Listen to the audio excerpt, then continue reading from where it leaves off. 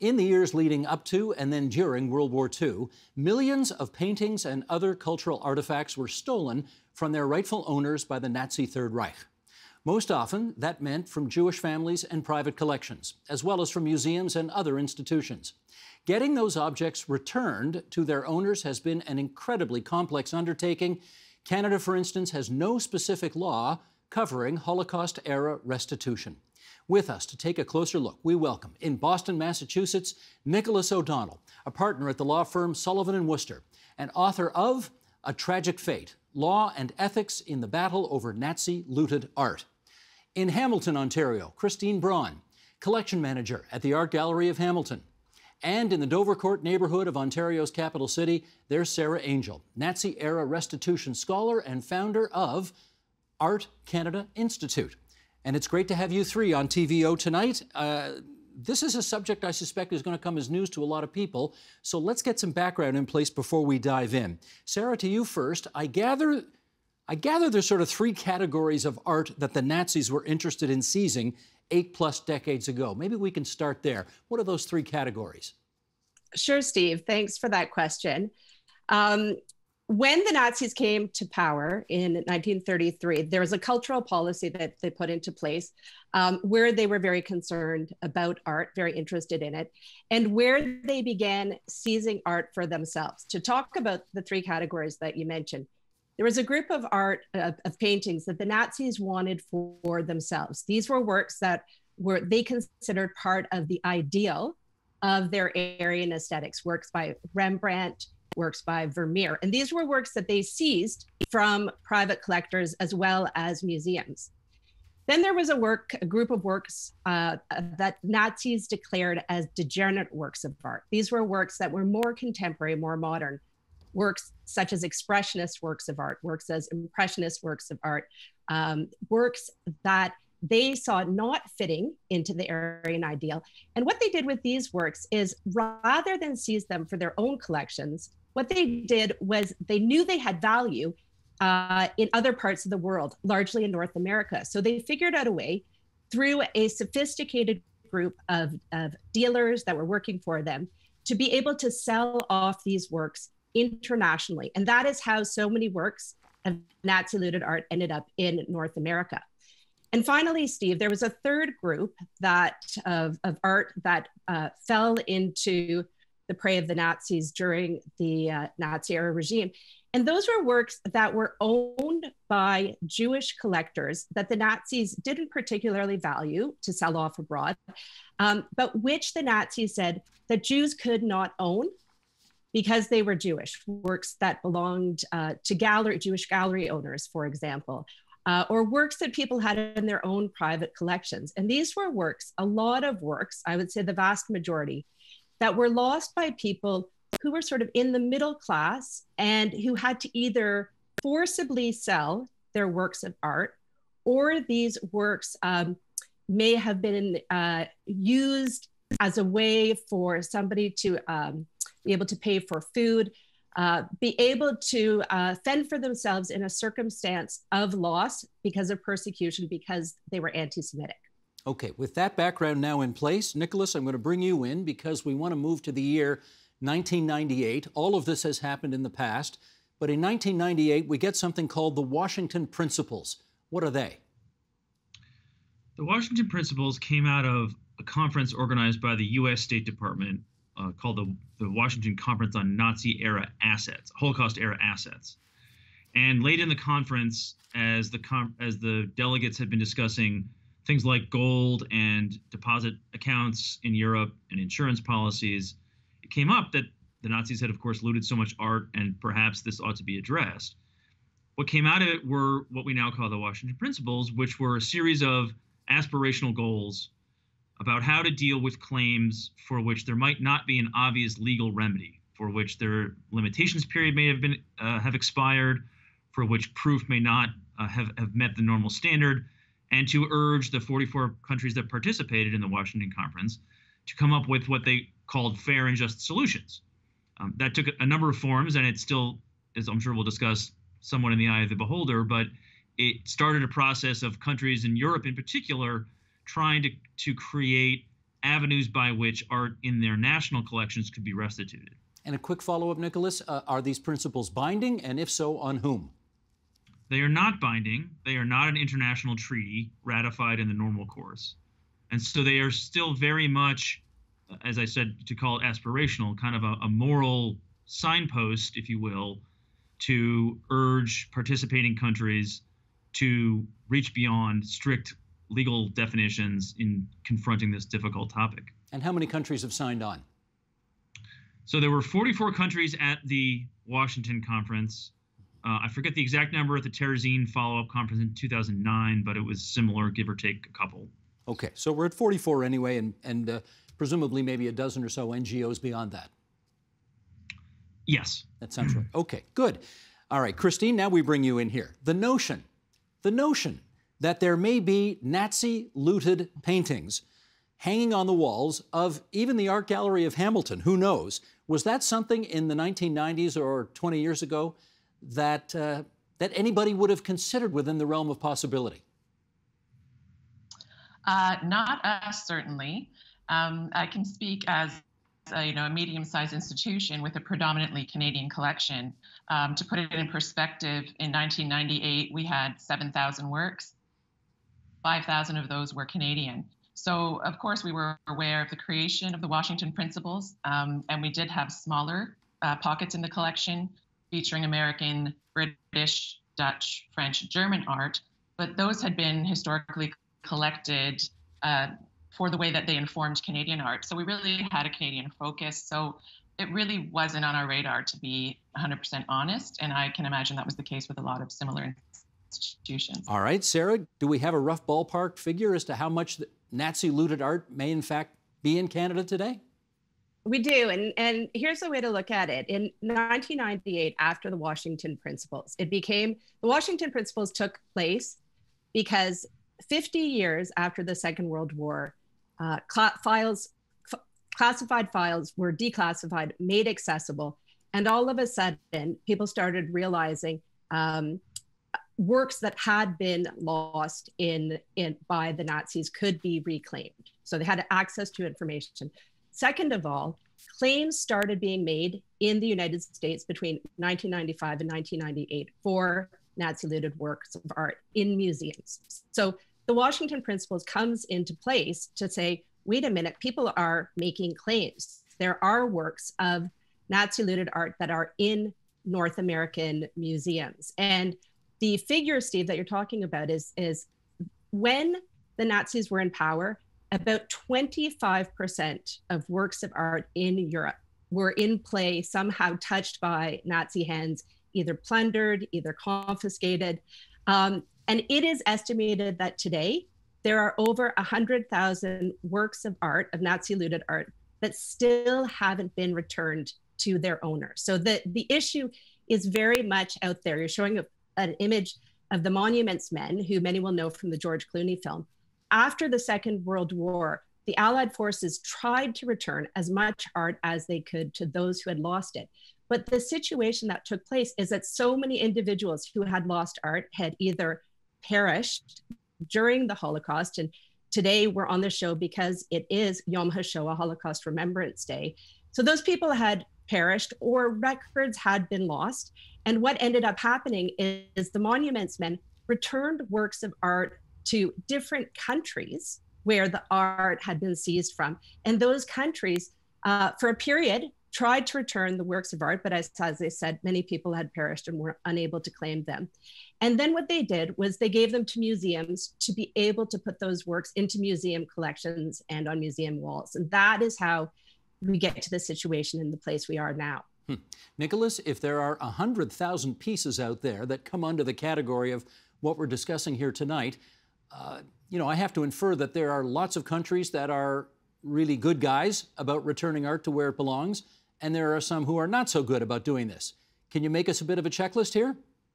So I think it's fair to say that there are many countries that, particularly since the Washington Principles, have tried to varying degrees to engage with this topic, to figure out, as Sarah said, what to do with large numbers of works that ended up in the possession of the national government because either the willpower trailed off in the 1950s or the trail went cold. and the claims process in the 40s and 50s didn't lead to a restitution. The Washington Conference led to the Netherlands, Germany, Austria, the United Kingdom, and France to create more formal procedures to deal with claims in the present day. But a lot of countries have not tried at all. There are a lot of countries that participated in the Washington Conference, let alone after the war, that have really made no effort at all, and that are very hostile to the topic entirely. Come on, Nicholas, name names. Well, I think Hungary is the most egregious offender. I think Poland, under the current government, has become increasingly hostile and has turned claimants into a way to sort of spin the narrative and accuse claimants of besmirching Poland, while at the same time seeking aggressively and justifiably works that were taken from Polish museums and ended up elsewhere as a result of either the German or the Soviet army. Sarah, what's your view on how well or not Canada is participating in all of this? Steve, I think Canada is at a record all-time low in their participation of this, and or in their participation of properly restituting Nazi looted art. Now, I should say that there have only been 4 cases in Canada that have taken place. One at the National Gallery of Canada, where actually its practice was exemplary, the Montreal Museum of Fine Arts, the Hamilton Museum of Arts that Christine has talked about, and then at the Art Gallery of Ontario, there was a case where a painting was restituted in very late 2020, the news of which was broken in around January. And what came out was that the Art Gallery of Ontario restituted a painting to a claimant in England, but no process was followed, no public process. Nicholas mentioned England, France, the Netherlands, the 5 European countries who have a very accurate public process, very transparent one, where before any work is restituted, a serious investigation is made that often takes a number of years. And then a recommendation is usually made to a cultural minister who then decides whether the work should be restituted or not. So in other words, there is a really, really deep dive into what the provenance of a work of art is before it's given back. And the reason, Steve, that that is so necessary is because in my view, and in the view of many, the importance of restitution is about the art, but it is about also the art representing the lives of those who suffered, who perished, and who were persecuted during the Nazi era, during the Holocaust. And so provenance research and an accurate restitution is so important because ultimately it is an honor of the memory of those who were persecuted in the past, and it is a correcting of what went wrong. Understood. Christine, I'm sure everybody listening carefully would have heard Sarah mention your institution in that last answer as a place involved in all of this. And so I want to ask you about something that happened in 2003 when, I gather, a letter written in German came to the Art Gallery of Hamilton saying what? Saying that there was a claim that a work in our collection, Portrait of a Lady by Johannes Cornelius Verspronck, there was a claim being made. The family of a woman named Alma Salmonson was claiming that the work did in fact belong to them. So we were shocked, surprised, mixed with disbelief. As you say, it landed on the doorstep.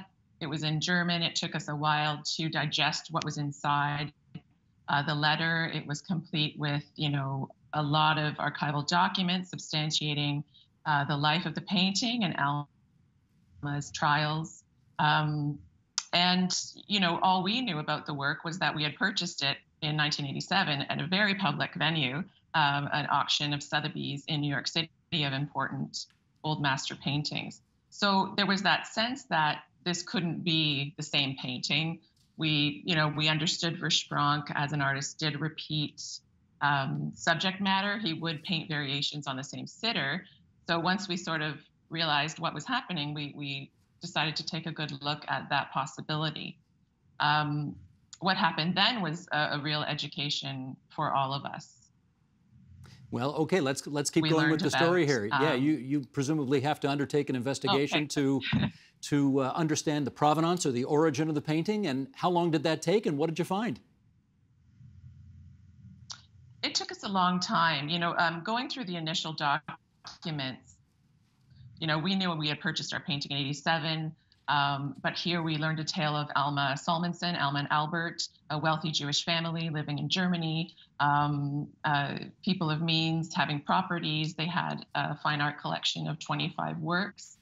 Albert died in the early 30s. In 1939, Alma made it known her wish to flee to England with her 3 children.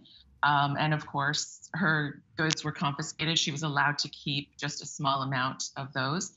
Her entire belongings were sold, and she did not see any compensation for that. She sent her kids ahead to England, and then she packed her remaining belongings in 3 containers. And she lists in her inventory, out of her artworks, she had 8 paintings and 2 sculpture. And one of the paintings is listed as Portrait of a Lady by Johannes Verspronk. So Alma fled to England, obviously fearing for her well-being, but her belongings never made it there. So where's the painting today, and what ultimately did you guys decide to do? Well, it was a long road. It took us about 12 years. The reasons for that, are kind of mundane in a way. As I mentioned, correspondence would come to us in German. We would translate, we would seek counsel, we would write back requesting certain information from the claimants. At no time was there any barrier on either side except for geography and time and language. There was a period of 6 years where we did not hear anything, and we thought perhaps that the claim was was not going forward. But then we received a renewal in 2011 stating, apologizing, stating that the lead counsel had passed away.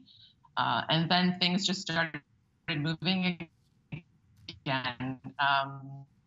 We did the provenance, our curator of European art at the time, Patrick Shaw-Cable, while we could not get any information from Sotheby's about the seller, Patrick was able to use his connections. He had worked at the Cleveland Museum of Art previously, and he found that the work had actually been in the possession of Johnny Van Heften, who was a dealer in London, contacted Mr. Van Heften, who said, yes, I'm the one who put it to Sotheby's for sale, and I acquired it 2 years ago from a runner, which was a term I learned during this whole thing. I learned many things.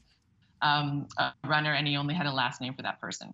So at that point, we realized, even though there was still a gap in the provenance research, it was too compelling to ignore that this was in fact the same portrait that belonged to Alma and her family. And where's the portrait now? Oh, my apologies. It's the family is based in Philadelphia, but I believe now she was going to a home in New Mexico, a holiday home. That's where they took her. Gotcha. Nicholas, this is, of course, just one example of myriad examples of what happens when a painting becomes at the center of an investigation. And I guess I want to find out from you, on whom do you think the onus is to figure all this out? The victims and their descendants to investigate, or museums and galleries to investigate and ultimately, quote unquote, do the right thing? Well, I think as a practical matter, the onus remains on the families. And I think that's one of the big challenges.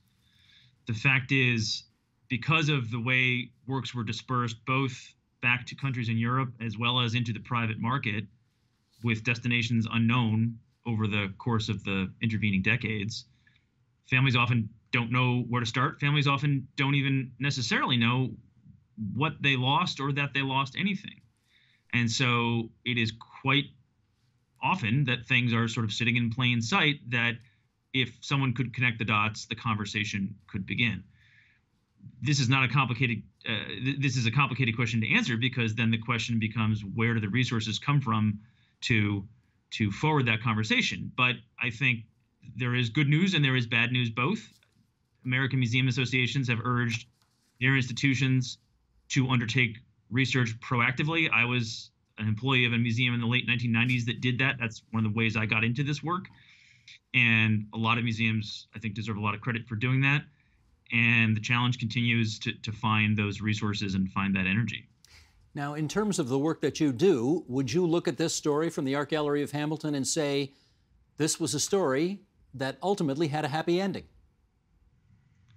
I think, it's hard for me to judge the circumstances of others, but it seems like the claimants and the family found peace with the outcome. I'm sure it was a difficult decision for the museum, which I credit it for, engaging with in good faith and working hard at it.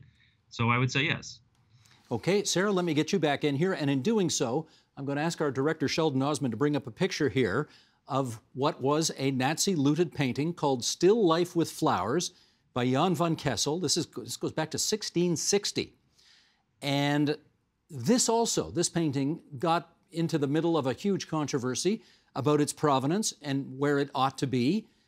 And, well, you know all about this. Why don't you tell us the story behind this one?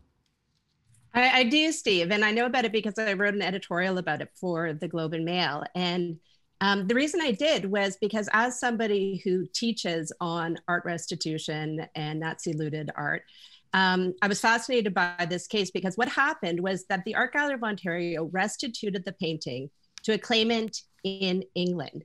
And right after they returned the painting to England, it left Canada, the Art Gallery of Ontario put up on their website a provenance history for the painting.